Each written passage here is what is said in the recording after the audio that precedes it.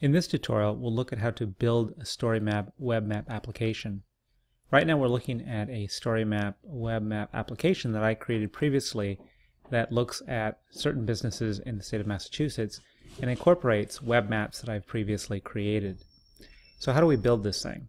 Well, before we can begin the process of building it, we need to make sure that we've done a few things. First, we need to have already created, saved, and shared one or more web maps that we plan to incorporate into this overall application. Next, we need to assemble all of the links or URLs to the multimedia and or websites that we plan to incorporate into the application as well. So there's a variety of ways we can get started once we have those things settled. ESRI provides a web page with a list of all the different kinds of templates they offer to create these map applications for our story maps. The one that we're going to use is called a StoryMap Journal. And here on this web page, you can see that we have the option to learn more about that. And that's something that's worth looking at because they provide both examples as well as short tutorials on how to build that. But once we're ready, we can click on Build a Map Journal to initiate the web map application wizard. However, more commonly, you'll want to initiate the wizard from the web map. So let's say that we've just completed our web map. It's organized the way we want it to be.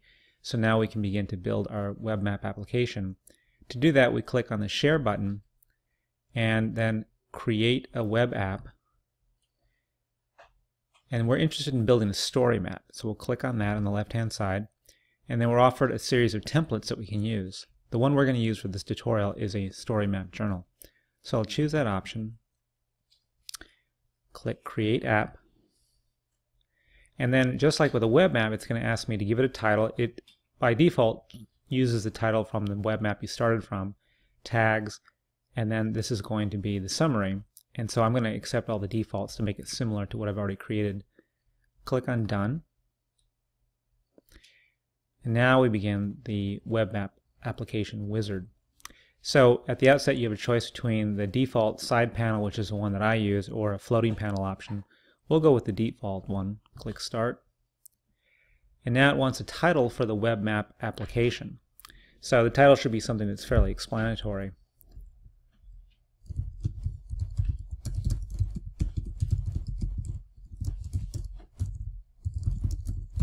So I'm going to call mine Psychics of Massachusetts, a regional tour. Hit the Advance button. All right. The first thing we need to do is decide on what we want to appear in the main stage. That'll be the right-hand side of the web page. You have several options here. You can incorporate a pre-designed web map, an image that will fill that frame, a YouTube video, or an entire external web page. We're going to use the map that we've previously created, so we're going to use the drop-down here to select the map. So by default, it chooses the last map that I worked on. If you've already created one map, that's the only thing you'll see. Otherwise, if you select a map, you can browse through other options that you've already previously created. So I'm going to choose that this is my first map. Now when I do that, it gives me the option of how to look at that map. And it gives me quite a bit of control. So by location, if I click on Custom Configuration, I can control how that map appears. And so here I can zoom into a particular part of the state or zoom further out. So when I control the extent and scale and I get it to what I like, I choose Save Map Location. I can also control the content of that. And what that means is that I can control which layers are turned on or off. So I'm going to click on Custom Configuration again. And for the moment, I don't need to see the population density, the orange polygons, because it's a little distracting. And in fact, I don't think I need to see the geology temp. I just want to highlight the points. So I'll save map content. Okay, and I can also incorporate a legend for the symbols, and I want an overview map or an inset map that shows the general region that we're in. So I'll just incorporate those as well. Click Next. Now this is on the left side of the page, the side panel, and so in particular for the home page, this first page, you want to have some text that kind of introduces the user to what they're going to look at. In this case, this is a story map about psychic businesses in Massachusetts. Click Add, and now we've essentially got the beginnings of our web map application. So when people come to the website that you provide for them, the URL, they're going to see this first. They're going to see the side panel of text, and they're going to see this web map on the right hand side, which is interactive, of course. It's been preset with the configured pop-ups that we created previously, as well as labeling and other things. And I've also, even though the other layers are there in the original map, the only layer I'm making visible at the moment is that point layer. Now I can control what happens in this main stage area in a variety of ways. I did it at the outset by deciding on the extent as well as what layers to show. But I can actually add controls into the side panel that allow me to initiate certain actions to happen over here as well. So to do that, I'll click on the edit button right here, the little pencil, and then I'm going to choose text that I'm going to kind of make the main stage control. So I'm going to add a line of text here, and I'm going to make this essentially like a hyperlink that's going to initiate action. So the way I do that is I highlight the text and I click on Main Stage Actions, and then I click on the Change Main Stage Content button. It looks like a map and a two kinds of cameras there. I'll click on that, and then it asks me what I want to do. Now I can do a variety of things. I can make it so that when I click on that link, the entire content of the main stage changes to some other thing, another map, an image, a video, whatever it is. I'm going to use the same map, but I'm going to change its location to zoom in a certain area. So I'm going to click Custom Configuration for the location, and I'm going to zoom in to the Boston region right here, a little closer, and then save that location. And I'm going to change the content. I'm actually going to add the population density layer. And I'm going to make it so that one of the pop-ups comes up. So I'm going to hit Custom Configuration for the pop-up. I'm going to click on this one right here, the Mystic Way, right? And save that configuration, apply it, save it, okay? And what it does is it duplicates the text, which is a little annoying, so I need to make sure I fix that. So this text right here with a dotted underline is essentially the hyperlink. So I'm going to cut and paste that to where I want it. So I'm going to put it underneath, paste that there, and I'll get rid of the original.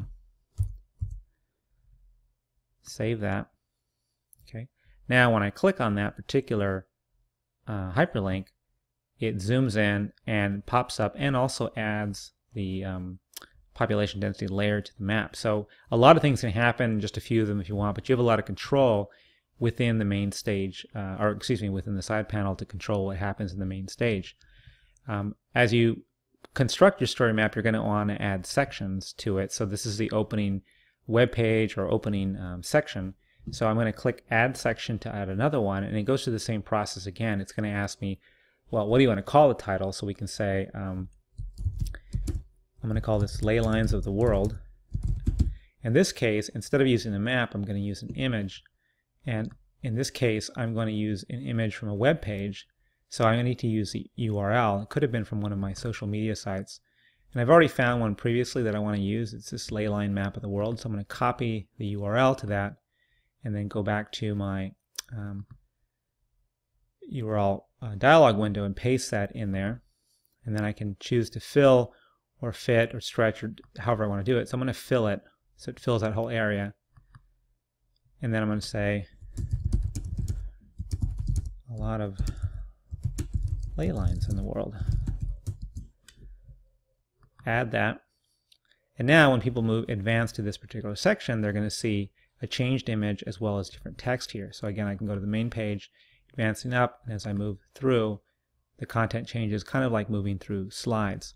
I can also incorporate other items in the side panel, for example, multimedia such as images or videos. So for example, if I wanted to incorporate a YouTube video in here that was in the side panel to give it a little more interest, I'll use this button right here to insert an image video web page, click on that, and then choose up in the top level what I wanted to incorporate. So I'm going to choose a video, and specifically in this case I'm going to use a YouTube video, and it asks me for the URL of the YouTube video. So I found one that I want to use, and in order to use it I need to get the share URL. So when you scroll down on the YouTube video, there's a share button and it offers you a link. So we want to copy that. Coming back to our dialog window here, we want to paste in that URL, click check to make sure it's going to work. It shows you a preview about that. So we'll say select this video. Again, fit it or choose a custom dimension. We'll take the default to fit, apply. All right, you'll see that it shows up below there, and then we just hit save. Okay.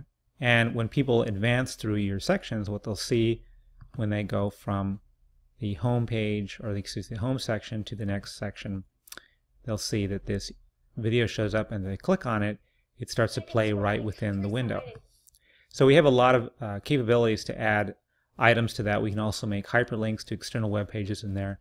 As a general rule, you're going to want to keep your user within the confines of your web map application. So I wouldn't introduce external URLs early on, because then you'll send your user off into another direction. So you want to keep them kind of within your application.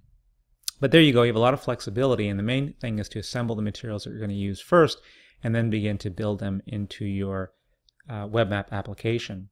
When you're ready to share this, make sure that you set it with identifying information. So if you click on the settings button up top, you can control the header information, and this is where you can put in, you can change the logo, but you can also put in information about you. So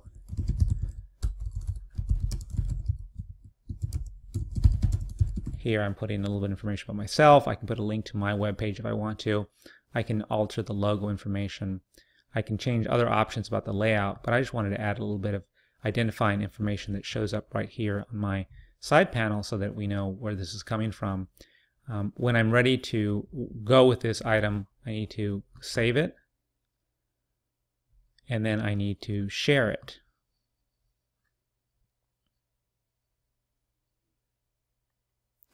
By default, it's public right now, and this is the web address that you will share with somebody else so they can look at it. Alternatively, if you had an existing website, you could actually embed your web map application into that website. Once you've shared your web map application, you can see it listed in your contents whenever you log into arcgis.com. For example, from the home page, when you log in, if you go to My Content now, you should find that that web map application is listed as one of your options. So here at the bottom of my list of contents, I see this is my first map. This refers to the original web map we've created previously. This item right here, it says web mapping application, that's the thing that we've just created. That's that interface that incorporates the interactive web maps as well as the other content. When you're logged in, you can always go back to view that application, and you'll be able to resume editing and adding any changes. The nice thing is that any changes you make are made in real time, and so that viewers of that will see those updates automatically. Now, if you find that in working in your web map application, there's something that you want to change in the original web map to offer, that needs to be done separately within the web map. So you don't want to get confused between the web map application, which is this overall interface, and the web maps, which are separate items. So you need to work, you can work on those separately depending on what it is you're trying to edit. But once you've done that, you've got a live web page essentially of an application that you can share with anyone who has an internet access.